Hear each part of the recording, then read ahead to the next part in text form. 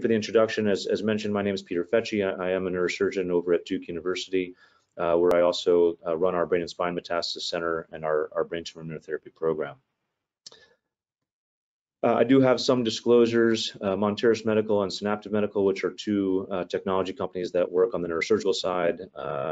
These are not relevant disclosures for this particular talk, but in the spirit of full disclosure, I do some work with both of those companies. So I want to begin with just kind of something that everybody here I think is likely familiar with, and it's the kind of haunting statement for us at this point. You know, there remain currently no FDA-approved immunotherapies for GBM, and a lot of the things that we've seen success with in other tumors, even on the brain metastasis side, like checkpoint blockade, have really failed for the most part in phase 3 trials. You know, obviously there's been some recent promising developments with notions from you know, out of UCLA, the concept of potentially neoadjuvant checkpoint blockade, but that still remains fairly unproven in advanced phase trials. And really a lot of the failures I think that we can discuss, because there's plenty to discuss in GBM, are attributable to what I would describe as essentially a wasteland of immune responses in these patients. And you know, this picture, if I can get it to remain in your minds, of what the immune landscape truly is in patients with GBM, this is really one of the most immunosuppressive of solid tumors, which is ironic because it really remains confined to the central nervous system. It rarely metastasizes, so one has to question what the selective pressure, if you will, is for this tumor to be so immunoevasive. And it's potentially that it would be fairly immunogenic outside the CNS if it couldn't exert such systemic and local immunosuppressive impact. But the fact is that if these immunotherapies that we are continuing to deliver are not delivered into an altered environment from our perspective, in other words, if we don't work to counter that immunosuppressive environment, I think we should expect to see some of the same failures. So our group continues to work on trying to understand, in particular, T-cell dysfunction, because I think a lot of us still believe that the T-cell effector arm is going to be a highly necessary arm if our immunotherapies are to work. We've really worked to try to characterize some of the T-cell dysfunction we see in these patients. This was a review we put out just a couple of years ago. Carolina, who was a grad student in my lab at the time and is now a pathology resident at Duke, having done her MD PhD with us, put out a really, I think, nice division of, I think, a modern framework for understanding T-cell dysfunction in glioblastoma. And what we really did was, to be fair, is we borrowed and stole from the basic immunologists who had been looking at these divisions in T-cell dysfunction for many years, and we categorized dysfunction in glioblastoma along those lines, so we could really develop mechanistic insights as to what the sources of such dysfunction were, and we can make sure that we were describing things properly as well. And unless we're going to do that, it's going to be very hard to properly address and reverse such dysfunction. So what are those modes of dysfunction? Well, most simply, they divide into the 5 different categories you see listed here. And although we do work or have done work in the past to look at each of these, and you can see some of the figures from those papers kind of explaining a little bit pictorially what some of that dysfunction looks like, what some of the mechanisms may be. The purpose of this talk will really be to focus on the latter 2 that you see boxed here, exhaustion and ignorance. And that's where we've focused a lot of our efforts of late. And that's what I'd like to kind of report on today, as where we've seen some advances. So returning to work by the same graduate student when she was in the lab, this was a paper we had put out recently talking about T-cell exhaustion. And so we'll explain a little bit about what exhaustion is. We'll highlight some of the big things from this paper, but then talk a lot more about some of the directions that we've been focused on of late. So what is exhaustion? It's kind of what it sounds like. You know, T cells that, first off, I mean, in order to be exhausted, you kind of have to be active first, and it's the same for T cells. They have to have been activated to become exhausted.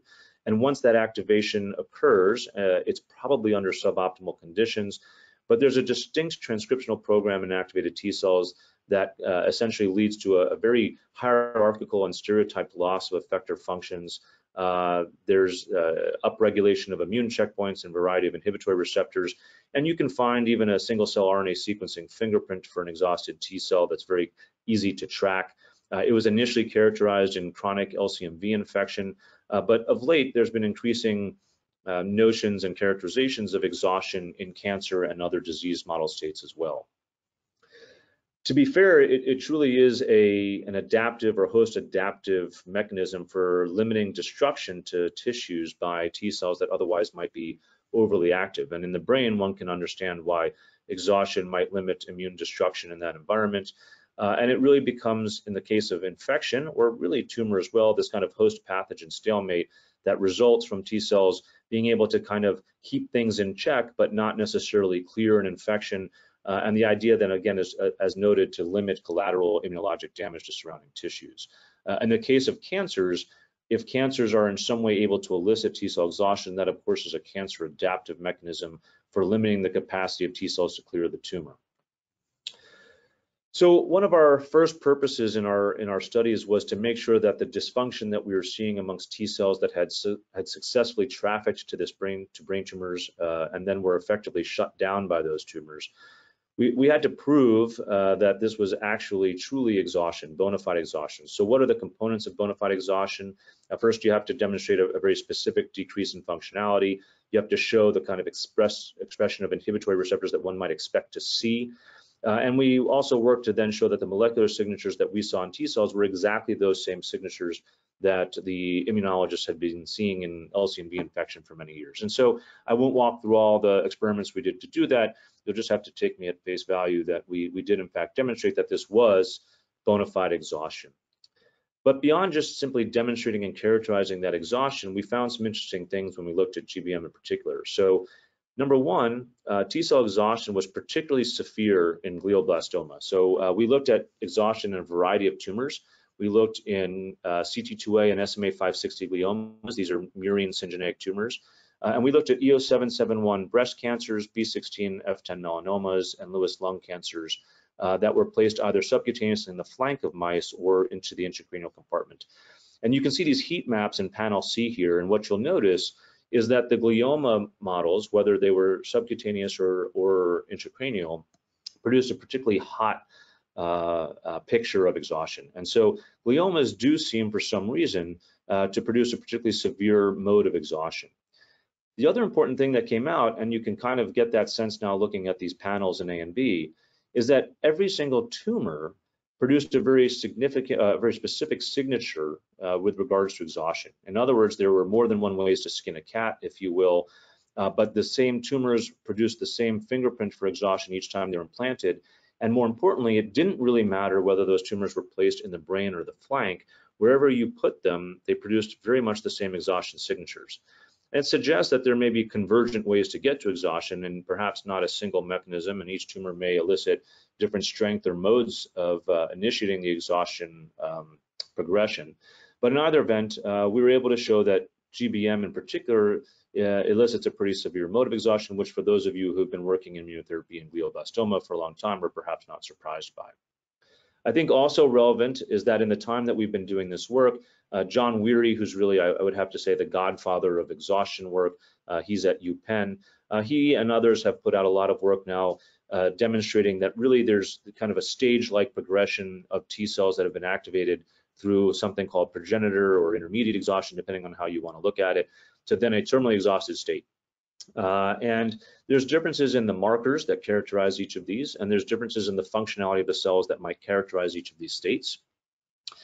And the important component here, or characteristic here, is that it's the progenitor exhausted cells that appear to be or retain responsivity to immune checkpoint blockade, i.e., if you've progressed to terminal exhaustion throughout, then you may have difficulty in responding to therapeutics, whereas if you remain in the progenitor state of exhaustion, those T cells remain capable of responding. And you can understand then what the corollary is to this is that we would like to understand what is most prevalent in GBM. Is there a rescuable state to the T cells there? And can we focus on preventing that progression from either activated T cell to progenitor exhaustion or from progenitor exhaustion to terminal exhaustion? And so that's really where we've begun to focus our efforts, and that has started to yield some fruit. So I'll just talk a little bit about some of the characterization that we've done. It's important to understand that in the last couple of years, really the exhaustion story has grown more complex, and the types of T cell differentiation states that have been characterized are numerous. We want to understand more about what those T cell differentiation states are in glioblastoma, where they are most prevalent, i.e. spleen, lymph node, blood, tumor. as well as the time courses. Where is exhaustion initiated? Does progenitor exhaustion begin to arise in the lymph node at the time of T cell priming? Or is it not until later when a T cell then arrives at the tumor and starts to see its antigen post-priming in the context of, i.e., infiltrating macrophage or DCs, et cetera? And so those are the things that we're beginning to look at and trying to understand. We do in fact see, just kind of from a 10,000-foot view here, that the various stages of exhaustion, which you can see pictured here on the left, exist in C2A tumors. Perhaps not surprisingly, terminal exhaustion is the most prevalent mode, which may in fact reveal why there's such a poor response of these T cells to checkpoint blockade. But there are progenitor exhaustion cells there that in theory would provide fodder and fruit for response. And so we're really looking through single cell RNA sequencing and other modes to try to characterize where those cells are, what's the time course, and what are some of the interactions that may initiate this exhaustion process so that we can have reliable targets. I do have another grad student in the lab now who has really taken over and taken the torch for this. And we've also begun to look at CD4 exhaustion. We've just written a review on that some of you may have seen. That's another graduate student who's gone that direction. But on the CD8 side, we're really trying to understand the relative roles of tumor and microenvironment in eliciting exhaustion. As noted, establish that time course on the site for exhaustion, determining interactions and mechanisms, as well as delineate the transition from progenitor to terminal exhaustion and derive the strategies for its reversal. So we talked about these different modes of dysfunction, and I talked to you about exhaustion. I do want to now move into ignorance, which is this other area that we're very interested in. Some of you may be familiar with a paper that we published a few years ago on this idea that T cells, in the case of glioblastoma and also intracranial tumors of other types, can become sequestered in the bone marrow and thereby lose access to the tumor where they are meant to do their job. And it's important that if we think about T cell ignorance, to understand that there are a variety of components to ignorance, and they all make sense if you think about them. But what we're really going to focus here is one where T cells are trapped in some compartment where they cannot access their antigen and thus remain ignorant to it. And our observations here began with the long-standing notion that patients with GBM demonstrate significant lymphopenia. I think many had attributed that to the various treatments of chemotherapy, steroids, radiation, but really, we had found, as had others perhaps, that lymphopenia really preceded treatment. And so we found that patients with GBM had essentially AIDS-level CD4 T cell counts in many instances prior or at the time of diagnosis prior to treatment. The same was recapitulated in mice with GBM. So on the left, you're seeing CD4 and CD8 counts from patients with GBM compared to controls. You see marked reductions, and then untreated treatment-naive patients. And on the right, when we wanted to try to understand, what was going on, we found that patients and mice with GBM all had very small thymuses and spleens. You can see spleens pictured here from mice. So there was a retraction of immunologic organs, lymphoid organs. Yet the one spot that T cells didn't appear to disappear from was the bone marrow. And we noticed this in mice with GBM, as well as patients with GBM. And so large numbers of basically naive T cells for the most part, but thymic educated, so not double positive, but single positive naive T cells could be found sequestered in large amounts in the bone marrow. And we did show that it was a sequestration event. I'll not go through that here. But I think one of the most important findings is that this only occurred when tumors were found intracranially. So whether we put gliomas, breast cancers, melanomas, or lung cancers in the brain, we saw the same phenomenon. And whether we put any of those tumors, including gliomas, in the flank, we saw no such phenomenon. And this suggested to us that there was perhaps a novel mechanism of immune privilege whereby an inflammatory process in the brain would initiate some type of event that managed to keep T cells out. And on an interesting side note, we see the same such phenomena in instances of stroke, albeit it's transient. It peaks at about 7 days and then disappears. And we can even see minor blips of this in traumatic brain injury. So I think we really do have some evidence that this is actually a mechanism of CNS immune privilege. Mechanistically, this centers around the loss of S1P1 from the T cell surface. This is a receptor that typically serves as an exit visa, permitting T cell egress from lymphoid organs, including bone marrow. The loss of that T cell receptor, or that loss of that receptor from the T cell surface, mediates their trapping in the lymphoid organs. This is kind of a schematic. S1P1, when present on the T cell surface, allows T cells to leave lymphoid organs and traffic to the lymph or bloodstream, where they are in seek of the ligand for the receptor, S1P. When it hits the ligand, the receptor is internalized, those T cells then traffic back into lymphoid organs and cannot leave until the receptor recycles back to the cell surface. In the case of GBM, what we noticed is that there's essentially a loss of a variety of lymphoid organs, but there's not that loss of bone marrow. And we hypothesized that there must be some type of downregulation or loss of the receptor from the T cell surface that was mediating their trapping. And that is in fact what we found. And I will not go through those details, but I will say, importantly, is that when we were able to genetically stabilize S1P1 on the T cell surface, it permitted those T cells to escape. And although that did not have a survival benefit in and of itself, perhaps not surprisingly, it did allow T cell activating therapies such as 4-1BB agonists to now suddenly work quite a bit better. And then when you add anti-PD-1 on top of that, you can see the very nice extension of long-term and median survival. Unfortunately, no drugs currently exist for stabilizing S1P1, and as you may recall from the mechanism discussion we had there, we want to maintain this receptor on the T cell surface, which means that we also can't touch that receptor with its ligand or anything that might be an agonist. So much more importantly, we need to find ways to target the internalization machinery. We're very lucky, and there's been quite the coincidence for us that S1P1 is a G protein coupled receptor. It is a pain in the ass to work with, I will not lie. But fortunately, in the next building from me here at Duke is Bob Lefkowitz, who won the Nobel Prize for discovering G protein coupled receptors. And so we've formed a very nice collaboration.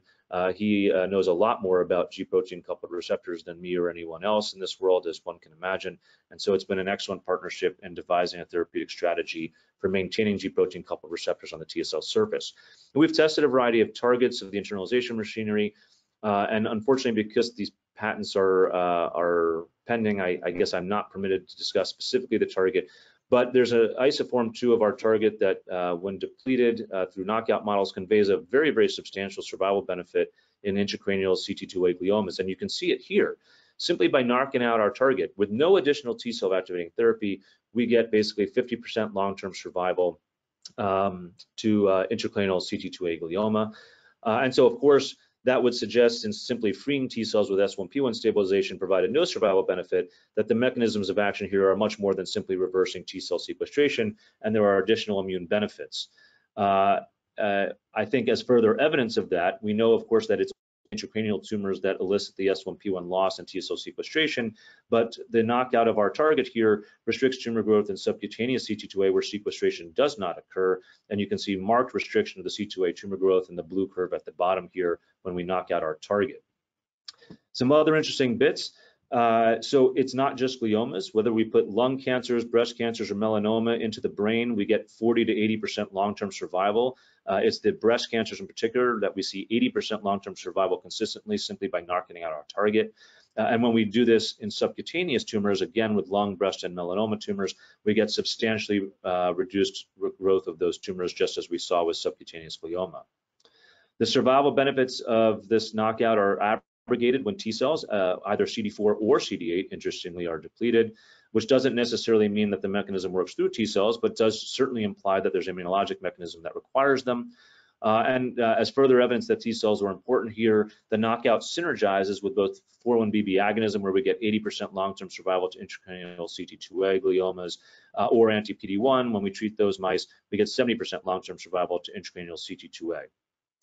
We are in the process of, and have actually successfully created a T cell specific knockout for the target, and we are beginning to experiment with survival curves there to understand whether the mechanism is dependent or mediated through T cells. And of course, most importantly now, we have been in the process of developing a drug, as none exists, to inhibit this target with the hopes that this may be a novel cancer therapy that we can test. We began with screening thousands of compounds, went through a variety of assays to find compounds that specifically bound to and restricted our target, which is specifically the second isoform. We had 6 acceptable compounds come out of that, and we've performed PK/PD studies now with those to produce one lead hit that has an acceptable PK/BT profile. And so this LKF26 that we've enabled it, that's for Lefkowitz, Kazai, Fecci, the 3 collaborators, has demonstrated a very nice stability profile in vivo, and actually has a nice half-life of about an hour and a half, which would suggest that twice daily dosing might be appropriate. We have partnered with industry now to begin doing IND-enabling toxicity studies, as well as to form analogs of this compound that might be more stable and or more effective. And the hopes, of course, is that within the next year or two, I mean, I'm trying to be optimistic here, that we would have something that we might be able to bring to phase 1 clinical trials. So what are our next steps here? Scaled production, of course, of the compound, building analogs, partnering with industry as we discussed, and of hopefully bringing this into first animals, of course, and next patients.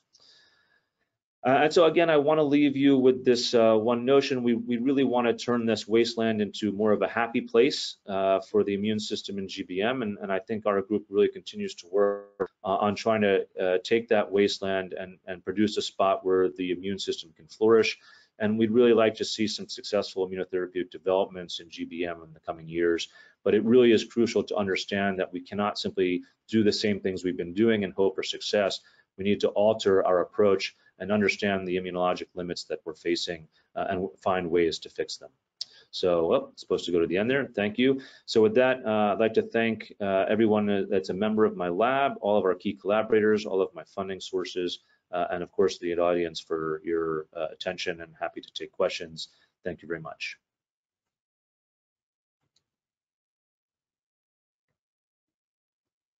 Great. Thank you very much, Peter, for this fascinating talk. Very interesting. So we have one question at the moment, and I'm sure there will be more. So someone is asking, so saying, fascinating talk, thank you very much. I may have missed that, but how exactly is GBM modulating S1P1 on T cells? That's the question. You're spot on. You did not miss it. I didn't put it there because the simple answer is I don't know. However, as you can imagine, there is a very significant arm of my laboratory aimed at understanding that. We have some hypotheses, we have some hits, but I couldn't give you the correct answer. I think it's going to be complex. What I will tell you is I don't think that S1P1 per se is the target of the GBM's activities. I think it's collateral damage, if you will. I think there's a global loss or a global dysregulation of G protein coupled receptors that occurs. And I think that our target of interest may be some of the mechanism there, but we are in the process of actively testing that. And you have certainly uncovered the million-dollar question is how do you get from tumor to loss of S1P1, or for that matter, to shrinkage of lymphoid organs and kind of more global immune dysfunction. And I think that those are really the interesting questions, and certainly our group is very interested in those and actively engaged in trying to answer them. And we absolutely welcome collaboration for anyone who's interested in helping us out with that. Okay, thank you. So I have a follow-up question to that. So you mentioned that S1P1 inhibition will then also, potentially reduce lymphoid organs and so on. And I can imagine that if you do this, administer something like this systemically, then this will result also probably in redistribution of T cells systemically. So what do you expect in terms of that? Do you think, can it have side effects that are unwanted? Did you explore anything in this direction? Side effects with regard to what? Sorry, I didn't hear that last part.